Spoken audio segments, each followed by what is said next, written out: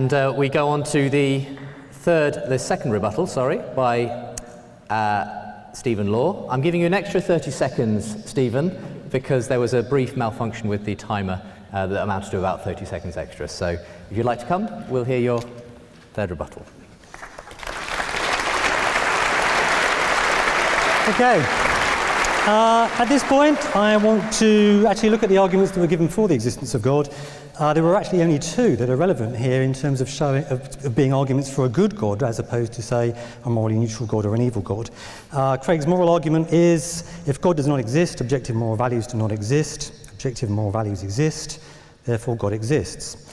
The vast majority of philosophers reject this argument. Take, for example, the Christian philosopher Professor Richard Swinburne of Oxford University.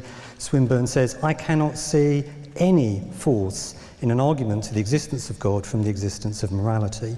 So Professor Craig is putting up against a mountain of evidence against what he believes, that provided by the problem of evil, an argument that even one of the world's leading Christian philosophers finds utterly unconvincing. If Professor Craig wants nevertheless to run his moral argument, the onus is clearly on him to show that its premises are true.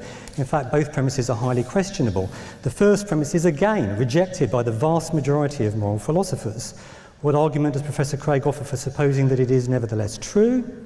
It appears to be to point out that an evolutionary explanation of why we believe rape is objectively morally wrong wouldn't make rape objectively morally wrong. Well, so what? I mean, we all knew that already. That doesn't show that the belief isn't or cannot be true given atheism. Remember, the onus is on Professor Craig to show that no atheist-friendly account of the objective truth of moral claims can be given. The fact that evolution provides no such account very obviously does not entail no such account can be given. The onus is on Professor Craig to show that all such atheist-friendly accounts are wrong, even the ones we haven't thought of yet. And don't forget, as theists so regularly do, that they needn't even be naturalistic accounts. So far, Craig has shown one atheist-friendly account is wrong. As I say, we knew that already. What of the second premise of Craig's moral argument? Objective moral values exist. This is undoubtedly a belief that just seems obviously true to us. And indeed, I'll put it forward quite happily, but I'm willing to take it back later if I need to. Okay? The mere fact that it seems true doesn't guarantee that it's true. It seems like there are objective moral values. That isn't a belief we should abandon easily, but it's by no means irrefutable. Right? After all, we have a powerful impression that the Earth doesn't move. It really doesn't seem to move. But if we're given powerful evidence that it does move, and it's also explained why it nevertheless seems like it doesn't move, then the rational thing for us to believe is that our initially highly convincing impression was wrong.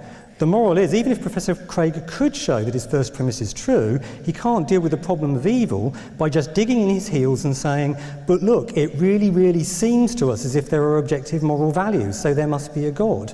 When placed next to the problem of evil, Craig's argument does little to undermine the problem. Rather, it just combines with it to deliver the conclusion that there are no objective moral values. That conclusion would be further reinforced by an evolutionary explanation of why it would still seem to us that there are objective moral values, even if there aren't. Now, I don't doubt Professor Craig doesn't want to believe that there are no objective moral values. Hey, I don't want to believe it, but this isn't an exercise in wishful thinking. So even if its first premise were true, and Craig could show that, and he hasn't, his moral argument still hardly offers much of a riposte to the evidential problem of evil.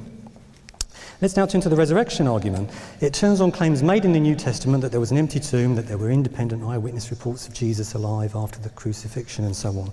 The claim is that the best explanation of these alleged facts is that Jesus was resurrected by God.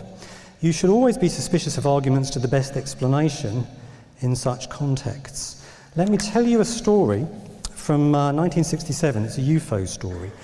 There were reports of a strange object appearing nightly over a nuclear power site in Wake County. The police investigated. A police officer confirmed it was about half the size of the moon, and it just hung there over the plant. The next night the same thing happened. The deputy sheriff described a large lighted object. The county magistrate saw, and I quote, a rectangular object, looked like it was on fire. We figured it about the size of a football field. It was huge and very bright. There was, in addition, hard data, a curious radar blip reported by local air traffic control. Now, what's the best explanation of these reports? We have multiple attestation. We have trained eyewitnesses. Police officers putting their reputations on the line by reporting a UFO. We have hard independent confirmation, that blip on the radar scope. Surely then it's highly unlikely these witnesses would say all hallucinating or lying or just saw a planet. Clearly by far the best explanation, you might think, is that they really did see a large lighted object hovering close to the plant. But here's the thing. We know pretty much for sure that what was seen by those police officers was the planet Venus. Journalists arrived on the scene, were shown the object and chased it in a car. They found they couldn't approach it. Finally, they looked at it through a long lens and saw it was the planet Venus. That radar blip was just a coincidence.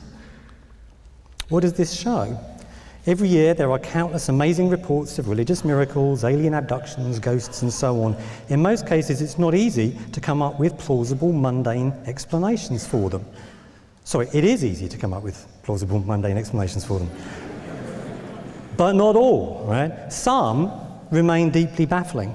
So should we believe in such things then? No, for as my UFO story illustrates, we all know that some hard-to-explain reports of miracles, flying saucers and so on are likely to crop up anyway, whether or not there's truth to these claims. That 1967 case could easily have been such a baffling case.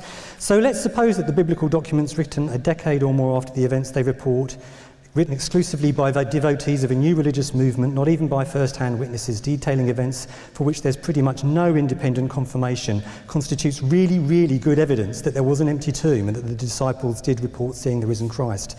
Is that, in turn, good evidence that Jesus was resurrected? Evidence supports a hypothesis to the extent the evidence is expected, given the hypothesis is true, and unexpected otherwise. The absolutely crucial point to note is this: we have good reason to expect some baffling, very hard to explain in mundane terms, reports to crop up occasionally anyway, whether or not there are any miracles or gods or flying saucers. So the fact that an otherwise baffling, hard to explain case has shown up provides us with little, if any, evidence that a miracle has occurred.